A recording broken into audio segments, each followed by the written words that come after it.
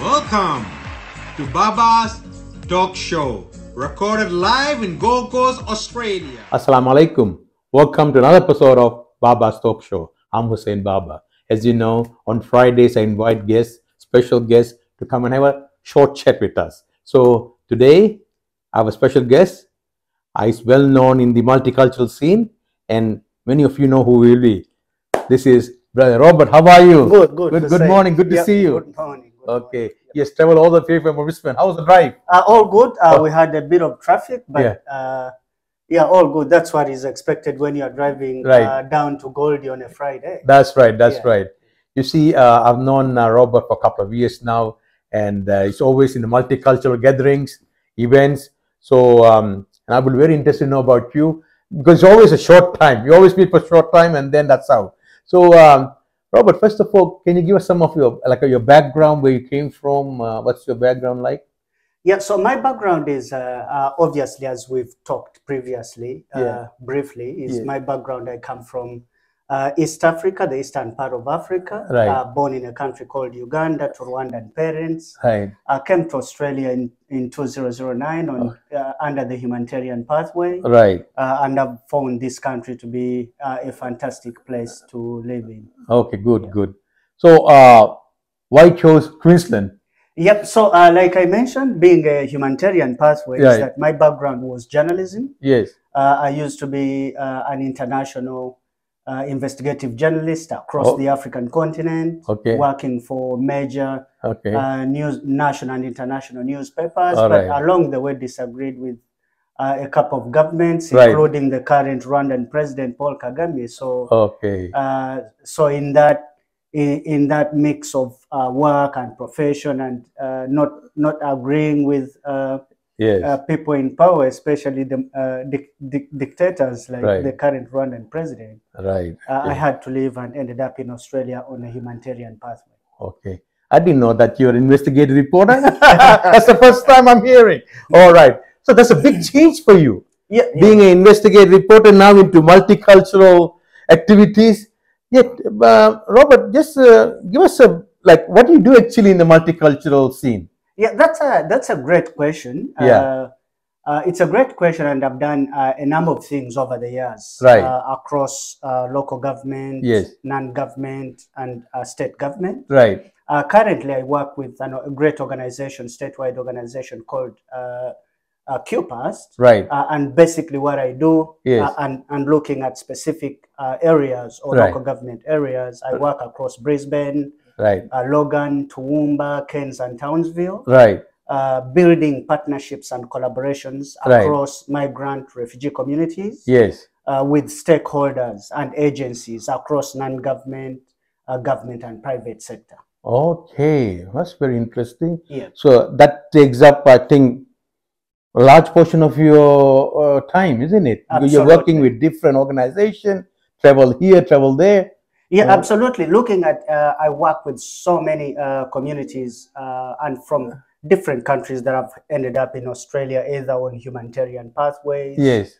Others have ended up in skilled pathways, others family reunion, others students. And within that, I work across thematic areas, building belonging, healing, thriving, and justice. So within that, you'll be building governance capabilities of communities, also building partnerships and weaving collaborations across those communities with relevant stakeholders and agencies to make sure that there's that sense of healing, there's that sense of belonging, there's that thriving for communities, individuals, and families. But also there's at the end of it, people feel a sense of safety and justice, both in place and broader society. And I do that across the state, but predominantly in the areas and regions that I've mentioned: Brisbane, Logan, Toowoomba, Cairns, and Townsville.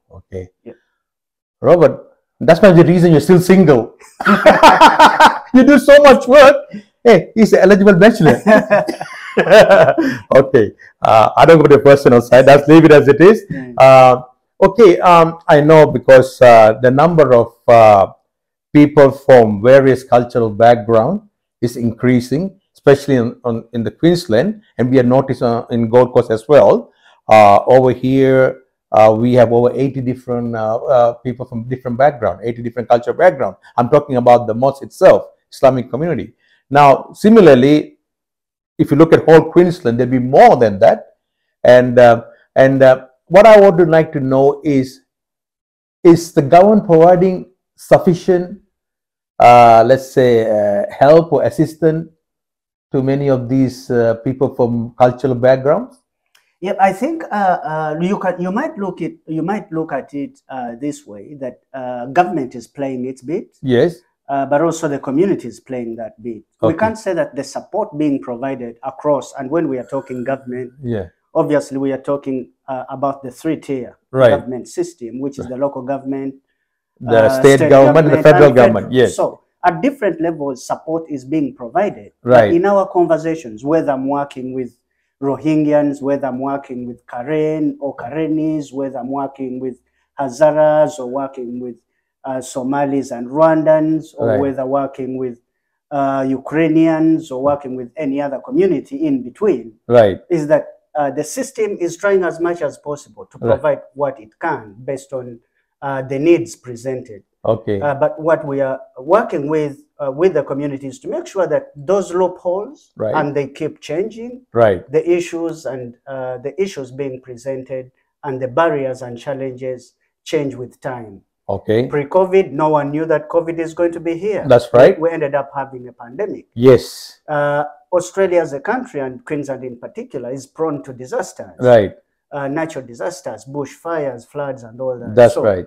Within that, the system is putting all strategies and measures in place. Right. That's well appreciated. Right. But we also need to understand that the community, from the perspective in which I work, is that the community has the answers and solutions. Right. That's the model. Yes. And I tend to apply the appreciative inquiry model. Is that the system is trying its bit, but we still see increasing gaps and barriers, especially post-pandemic, because we are talking things to do with cost of living pressures, housing crisis, youth crime issues, and health equity and access issues happening. So what we are trying is to empower the community to be able to support the systems to work together. But what we also want to see on the other side is to make sure that the government and the systems on the other side appreciate the solutions being provided by the community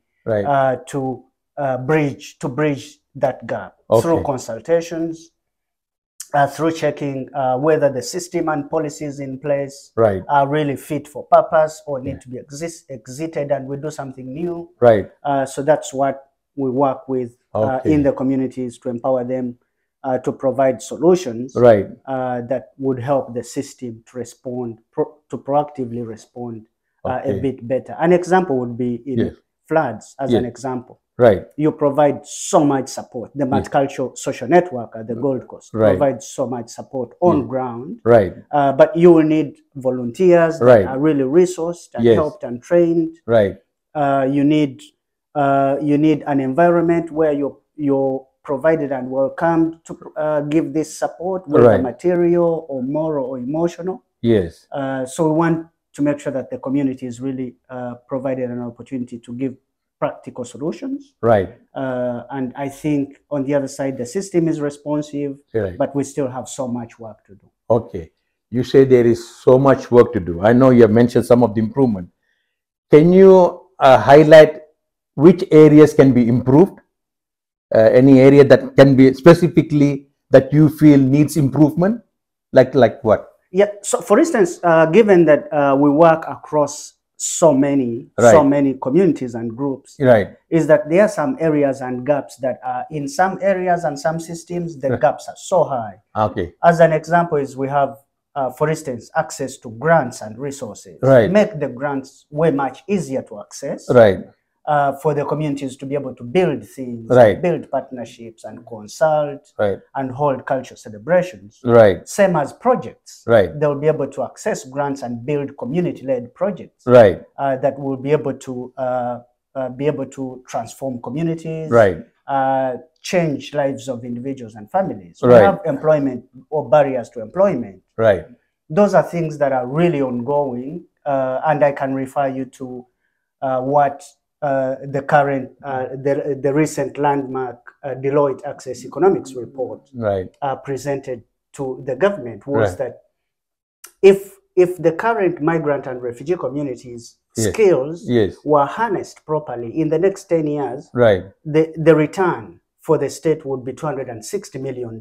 Okay. But currently you have engineers, you have people who used to be lawyers and doctors, doing odd jobs. Driving Uber or something like that. Not that those jobs are not important. But those skills can be harnessed. Yeah, of course. And then to be able to cover the current gaps that we have in the market. So those are some of the really great examples. And the delays, for instance, in the visa processes. And the backlogs. These are conversations that we continue to have with the relevant agencies to make sure that people are not waiting to reunite with their families for over 5, 10, more than 10 years. I think that's not practical. Not practical, so those are some of the practical examples that we can... So these are the areas that need improvement, further improvement. And there are many others, but those are some of the clause. Of course, there are, of course, I also come across some of these issues, and so hopefully this can be tackled as time goes by, and the government can also put more effort to liaising with all these different organizations. I'm sure you should be able to work it out. And Robert, having said that, if somebody want to get involved in these multicultural activities like what you do, what do you think they should be prepared for? Or what qualifications they need? Yeah, I think it's a broad range. I think the sector, the communities sector, I think welcomes a diverse range of qualifications. I can't say that this is a specific qualification that is suitable. Of course, the common ones would be social services, human services, and anything in between. The social services and health, and health economy and the qualifications they are in. But it's a broad range of qualifications. But the most important thing is to move into the sector wanting to make change or effect change. It could be policy change. It could be supporting individuals, families, and communities. But also, most importantly, making sure that you're willing and have the compassion to respond to the needs of vulnerable communities, individuals, and families, to give them really a fair go across local communities, across the state, and across the country at large. So that should be really the basic motivation for people working in the sector to improve the social and socio-economic welfare of individuals, families, and communities across the journey to find healing, belonging, and then thrive and find justice and safety and a sense of fulfillment and self-reliance. I think that's really important. Very important. And I like when you just mentioned, use the word compassion. That's the key word, because you really need compassion when you're dealing with people from different cultural backgrounds. They may not speak your language, and some may not even speak English. So you have to be patient, compassionate, and kind, extend care. And I'm sure, as you know, Robert, I've been preaching this for the last 5 years, and you're very familiar. But maybe some of the audience I would like to repeat again. I got the sign here which says, no matter where you come from, no matter what language you speak, no matter what your religious beliefs are, we are all brothers and sisters in humanity. Therefore, we should respect each other, extend love and care, and be compassionate to one another. This is very important message which we need to spread. I know you are already doing it. You're one of the instruments preaching the compassion. Is very important because, as you know, population is growing. People come from different backgrounds. We need to understand them. We have to have a lot of patience because they come from, when they say different background, they also come from different environment, war-torn areas. So a lot of issues are there when they come with a baggage. So you really have to be caring and kind and listen to them. So that's good. Any final word, Robert? Yep, I think at this point is to thank you for the opportunity to share my few experiences on your network and be able to share that with your listeners and viewers. But also have an opportunity to thank you for the great work you do, not just in the Gold Coast region, but also the wider Queensland and Australia, be it advocacy, be it practical support during disasters and all that. Right. But also take an opportunity to thank all the agencies that are willing to go an extra step and an extra mile to support individuals, families, and communities that are vulnerable. And those that have come through from the war-torn areas, those who have multiple and complex barriers across the state and regions. I think those are stakeholders, and they are government, they are non-government, they are private sector. That's right. And we have so many examples of those. Right. I think it's an opportunity to thank them for going an extra mile, going all the way to be able to support vulnerable individuals, families, and communities. Because that's really what makes Australia. You're right. I agree. You know, I give you an example. A couple of months ago, you know, that I was collecting blankets and distributing in Queensland. So this particular organization, one particular lady she came at 9 o'clock and it's out of her, because by 5, 6 o'clock, you guys, but she went out of the way, and drove all the way from Brisbane to pick up the blankets and take it to Toowoomba. So you see, they're doing a lot of things, not because the job required them to do, but they do out of their own heart. They've all got good heart. They want to do something. It's not everything is money, money, money. They really want to do out of it. So I've seen this example, and there are many of them are like that. And hopefully we can groom more. And so that's why we have to emphasize on the youngsters. It's very important, our youngsters. So in my program, I involve youngsters as volunteers.